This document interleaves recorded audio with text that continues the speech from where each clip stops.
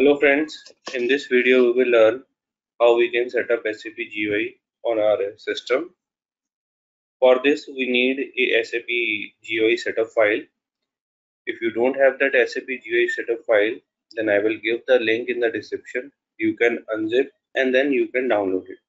So after downloading, system will just show you this folder SAP GUI setup. You need to double click on this. Then again double click on the BD NetWeaver 7.0 presentation 1 and GUI. Windows 32. Here you will find multiple setup. You need to double click on this SAP GUI setup, and yes, it will show you this wizard that it is going to install SAP GUI for your Windows 7.40. Click on the next button and select this checkbox, first checkbox SAP GUI for Windows 7.4.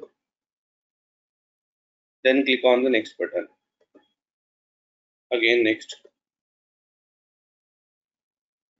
It will take 2 to 3 minutes to get it installed. This installation we are doing on Windows operating system. This message will come, the installation of SAP product completed. Click on the close button. And on your desktop, you will find this SAP logon icon. You need to double click on this.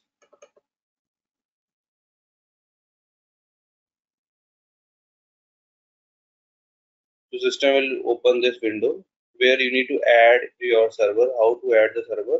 You need to click on this new button. Click on the next button. Give your description.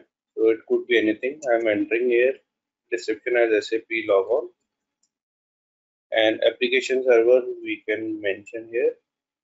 You need to enter your application server provided by your server provider.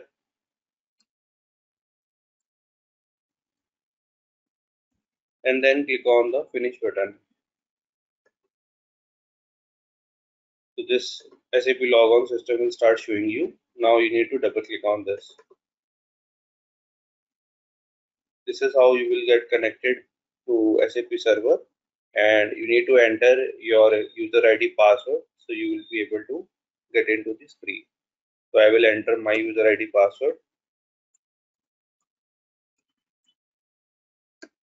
and here we got the SAP access. So this is the SAP screen where we can just see we have this SAP easy access. If you want to log off, go to the menu system and log off. So if this video is helpful for you, please like the video and subscribe the channel. Thank you.